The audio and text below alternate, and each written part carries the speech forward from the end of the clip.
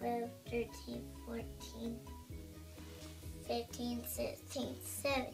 Good girl. I'm going to take this one. Okay. It smells good. Yeah. Hey guys, today is January 22nd, 2014, and I'm going to take you on a hydroponic planting adventure. We've got some Pok Choi right here, about 10 days old. I like to keep them in these flats here underneath the light for about 2 weeks before I put them in the reservoir.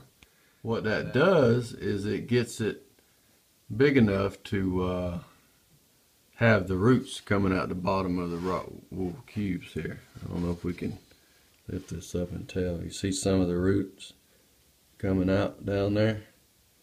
You pretty much want roots coming out before you put it in the reservoir, or you really won't grow that fast because the roots won't be touching the nutrient solution that much.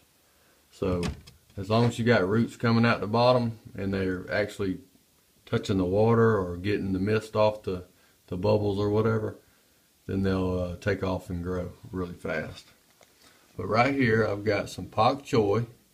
It's like a Chinese cabbage or whatnot. I just like the way it looks. I've never tasted it. I'm gonna taste these, of course, but I just like the way they grow. They look really neat.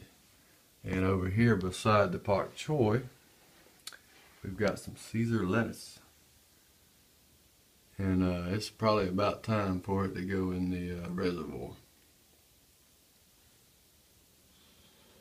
Alright guys, I'm going to stand back here a little bit and show you what I'm going to be doing. But I'm going to plant my Pok Choi in that tote. And over beside it, I'm going to plant my lettuce over there. And I'm going to plant them today, so they'll be planted both at the same time. So we can see, you know, which one grows the fastest or whatnot. They're both going to have the same nutrients and everything's going to be the same. So we'll see which one grows faster. We'll do like a little comparison thing. So, alright, here I've got my Pok Choi and I've got my little stir stick that I don't use for anything else but my hydroponics. And I've got my clay pebbles or hydroton that you can use. This is very good stuff. I don't use nothing but that. I've got the only two nutrient solutions that I use is Flora Grow and Flora Micro. And I've got my 3-inch net pots. Oh, that's big enough for what I'm planting, which is lettuce varieties. And I've got my little measuring cup, which is I think it come from a NyQuil bottle. It's got 15 milliliters and 30 milliliters on it. And I'll show you that in a minute when I mix my solutions. I use about 30 millimeters for 25 gallons of water. So I'll show you that in a minute.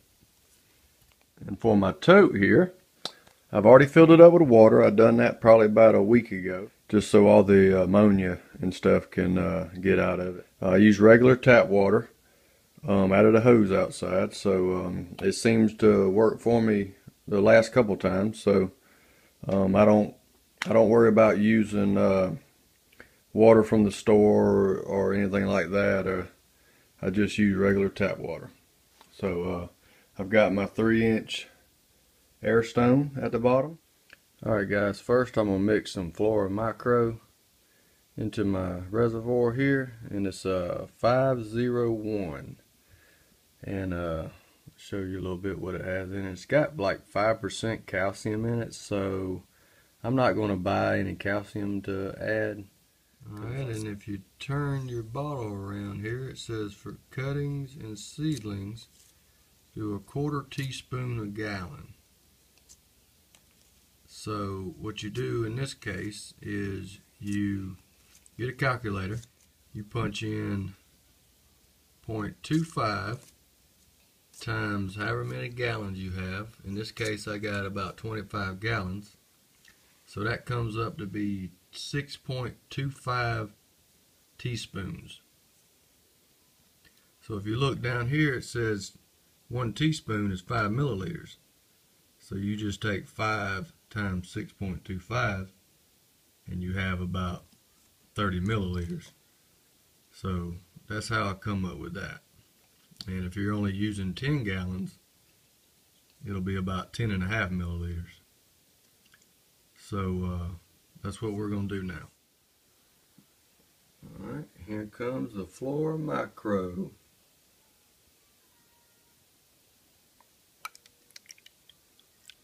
There we go. Pour it? Yep, pour it in. Pour it all in. Micro. There you go. Looks good, don't it? Stir it up. Okay. Stir it up real good.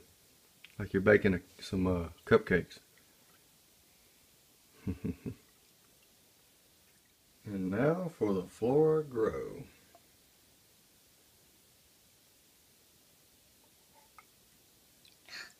Got on my hand. It's okay. We'll wash them in a minute. There you go. Now stir that baby up.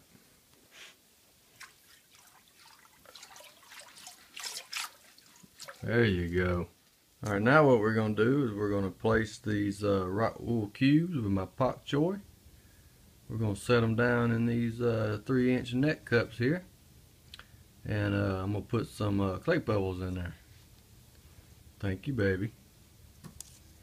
I'm going to go ahead and set it in here like so. You're doing a good job.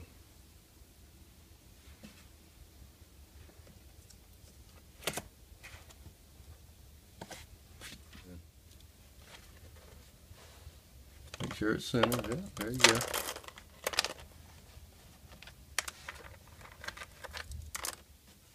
Alright guys, here is the finished product of our Pok Choi. 17 plants in nutrient solution. And I forgot to mention something. I put the water level up right up to the bottom of the net pot. So the water is actually touching the bottom of the net pot. That'll let the water get to the rock wool cubes real easy, and as the roots start growing, they'll grow into the nutrient solution, which probably in a few weeks the water level will drop also. So last thing to do is plug up the aerator. Alrighty guys, the aerator is going. Let's see if you can tell. Oh yeah. Airstone is going in there, and hopefully in a few days we'll start showing signs of some good growth. Alright, next is the lettuce. See y'all in a little bit. Alright guys, over here on my next reservoir, we're going to plant some Caesar lettuce here. And hopefully it'll do good. They're not really looking that good right now, but hopefully I can stand them up, and as soon as they hit the nutrient solution, they'll take off and start growing real good. But same concept here. Got the tote with approximately 25 gallons or so in there, and my 2 air stones are hooked together by that aerator there. And so the other ones are going, so this one's going. So now we're going to put the nutrients in the water. So the same as last time. You ready? Mm-hmm.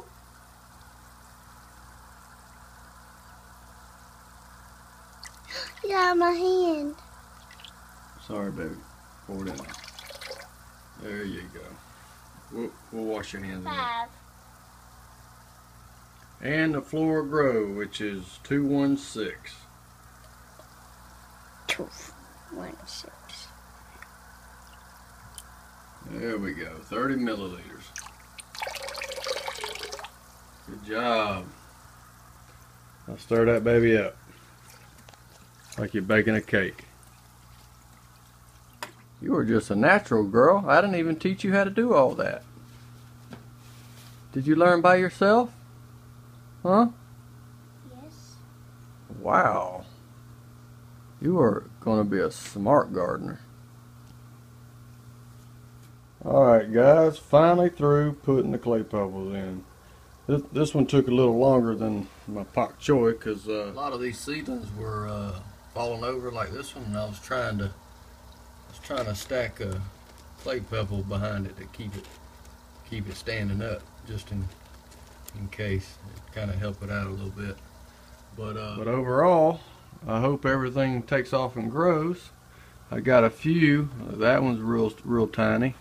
This one's real tiny, and that one's real tiny. So hopefully they'll get some of that nutrients and take off and start growing. So cross your fingers. All right, guys, big recap here. 2 27-gallon totes. One's got Pok Choi. The other one's got Caesar lettuce in it. I've got 2 4-foot 4-tube Sunblaze grow lights, and in the middle I've got a I think it's called Whisper 2000 or something like that, and I think I got it at Walmart. But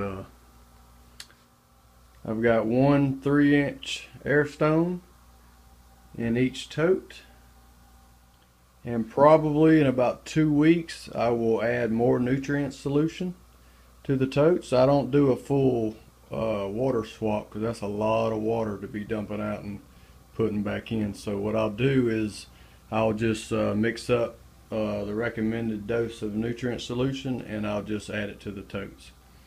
I did that last time, it seemed to work fine, so I'll do it again. What else? My lights are on a timer for, I believe, about 14 hours a day.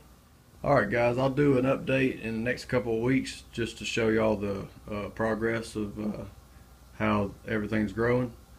But I'll see you then. Cross your fingers. Wish me luck. Thanks for watching. Bye.